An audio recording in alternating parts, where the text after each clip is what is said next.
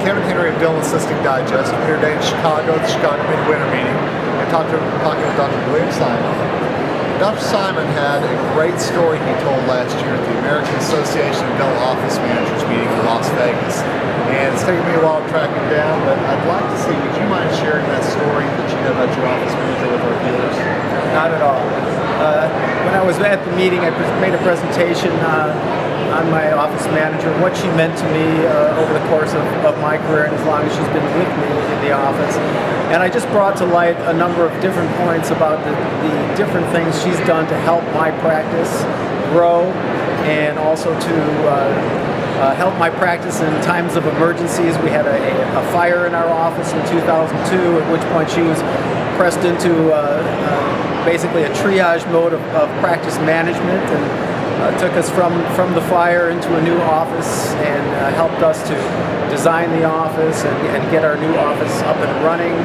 I also made mention of the fact that as time has gone by in the field of dentistry compared to when I got out of dental school back in the mid-80s, I really feel that the need for an office manager has expanded tremendously.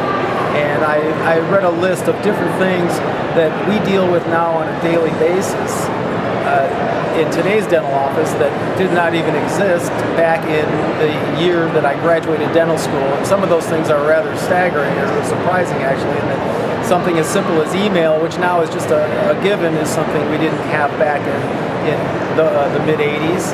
We didn't have computers, we didn't have faxes, we didn't have so many of the different practice management tools that are available to us now. And of course, along with that comes a lot of administrative load that then has to be absorbed by somebody. Back in the mid-80s when I was running my office before my office manager came on board, I was able to handle most of those administrative tasks. But as things have expanded and we've had to deal with more and more to run a dental office, I think the role of the office manager has gotten to a very critical level, and I think it's imperative now that offices have a good office manager in place to manage not only the daily operation of the office, but a lot of the administrative tools and the things that come along with running a private dental practice now.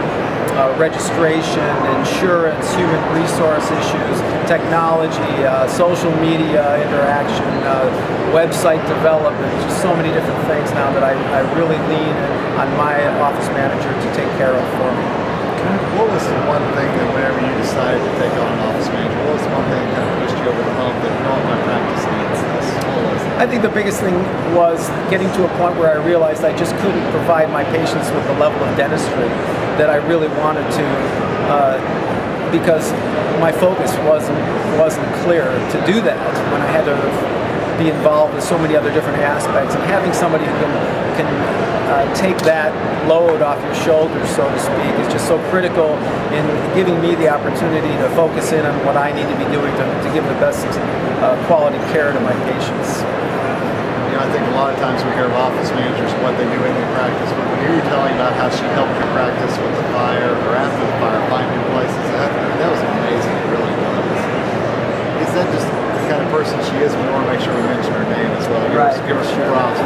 Tell me about her as a person, what she means to your practice. Sure. Well, Adriana Manning is her name, and she has been with me now for a little over 15 years. And when she first came to me, she came out of the banking industry, so she was well versed in the financial aspect of running a business and the things that come along with mostly the finance end. But over time, she took different classes to get trained in the different aspects of managing a dental office. And as she grew she helped me then to expand my practice. Initially, when she came to my office, we had 2 dental chairs and no dental hygienist, and she then developed my practice to a point where we were able to add a hygienist into the office. She helped me to expand my first office to 4 chairs before the fire hit, and then after the fire, she then helped me to do the things we needed to move into a temporary location after the fire, and also then to do all of the things needed to find a new location,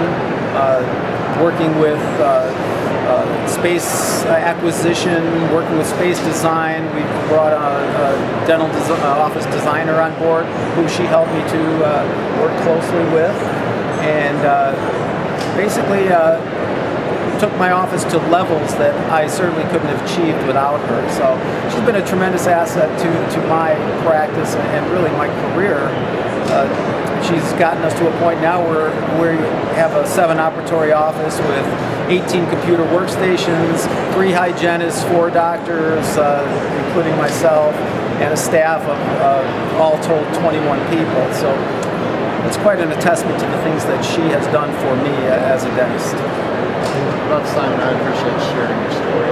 Thanks a lot. You're welcome, Kevin.